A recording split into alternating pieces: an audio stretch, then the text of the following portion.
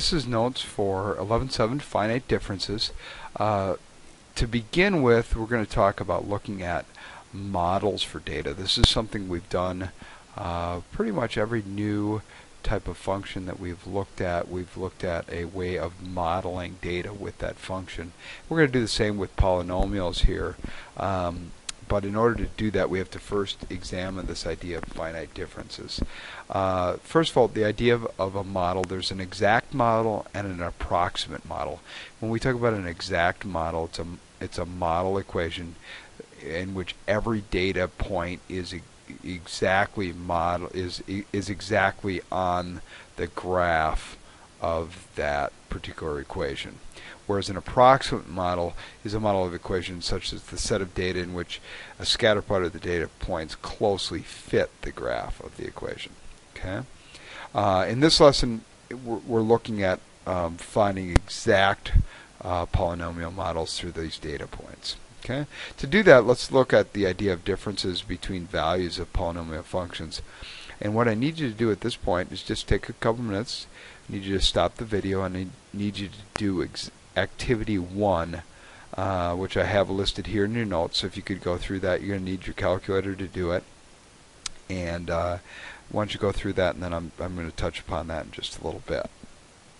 Okay, I have here then my calculator of each of those different functions. So if I look at the first situation where I have a degree 2 or a quadratic polynomial, you'll notice that once I hit the second set of differences, that the values are all equal. Okay, and I hope that you found the same thing when you did yours. And if I look at the other polynomial that we had, which was a third degree polynomial, you'll notice that they were equal at their third set of differences. So in terms of the last step there, where it says make a conjecture if we have a fourth degree polynomial, well, chances are pretty good that they would probably be equal at the fourth set of differences. And this leads to the polynomial difference theorem. And here's what the polynomial difference theorem says. It says y equals f of x is a polynomial function of degree n if and only if for any set of x values that form an arithmetic sequence. Okay, so the x values have to be going up the same amount each time. The nth differences of the corresponding y values are equal, and the n minus first differences are not equal. Okay, so in other words, when we looked at the second degree polynomial, the first set of differences were not equal, but the second set were equal. Okay, we looked at a third degree polynomial. The second set of differences were not equal, but the third set of differences were equal. Okay, that's what the polynomial difference theorem is getting at. So it provides a technique to determine whether a polynomial function of a particular degree can be an exact model for a set of points. The technique is called the method of finite differences. Okay. So at this time, if you could just stop the video and read example 1 on page 774 before moving on in the video.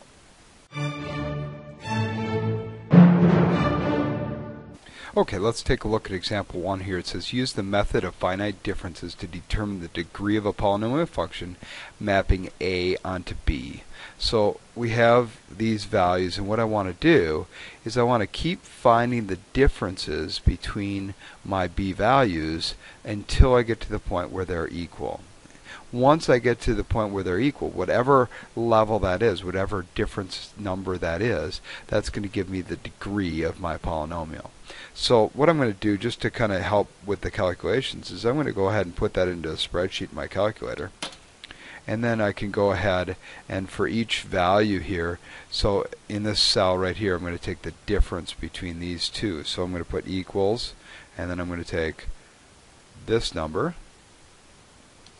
minus this number.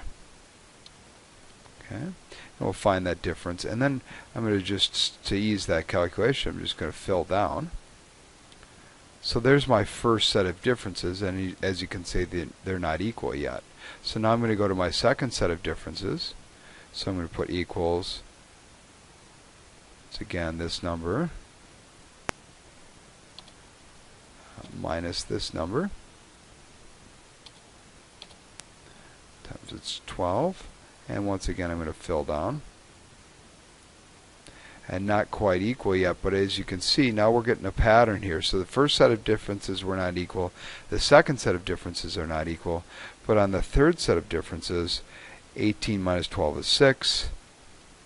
24 minus 18 is 6. 30 minus 24 is 6. So each of those is, the difference is 6. Therefore, since the third set of differences is equal, exact model for that particular set of data.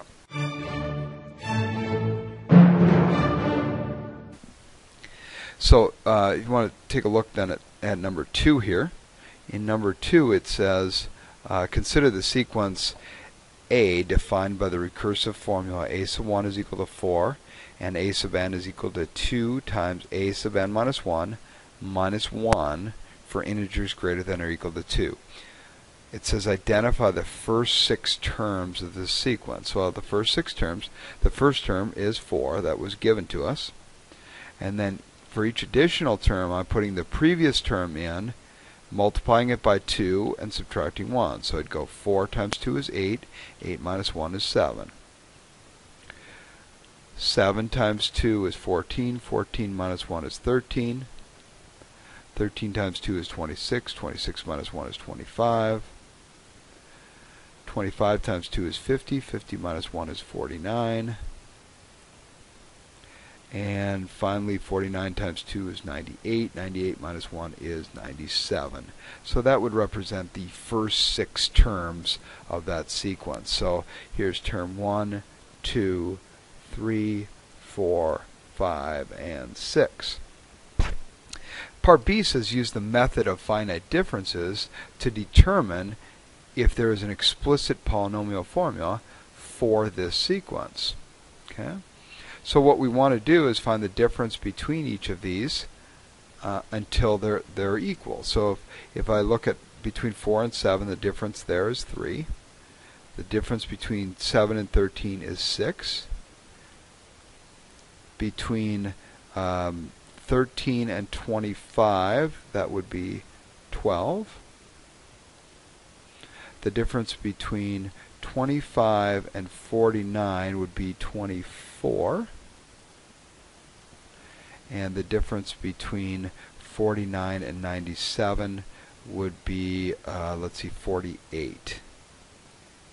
So there's my first set of differences, and they are definitely not equal. So let's go to the next set of differences. I have 3, 6, 12, 24. That's our second set of differences, definitely not equal yet. We've got 3, 6, and 12 here. And then I have 3 and 6 here. And finally, down here I have 3. So if I go to the third and the fourth set of differences, and actually even to the fifth set of differences, it's not until I get to the point where I have nothing else there do I get where they're equal, because there's nothing else for it to be equal to. The pattern of differences just seems to repeat. We would say that there is not a polynomial that would fit this data.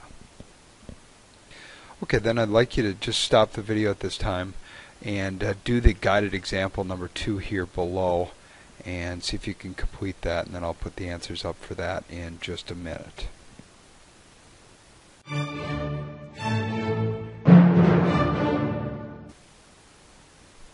So if you look at here's the answers for that guided example. You'll notice that using the recursive definition, we can kind of complete that sequence. We got 3, 7, and then 15, 31, 63, and 127. And then in terms of the part B here. Well, if I look at the first set of difference and the second set of differences, just like the previous example, the pattern between the differences kind of begins to repeat. So we had 4, 8, 15, 31, 63, 127 for the first set of differences, and then for the second row it was 16, 32, 64, third row 16, 32. So you know that if you look at the second row and third row, or first set of differences and second set of differences, that pattern is just repeating. Therefore, we're not going to have a polynomial that will model that data.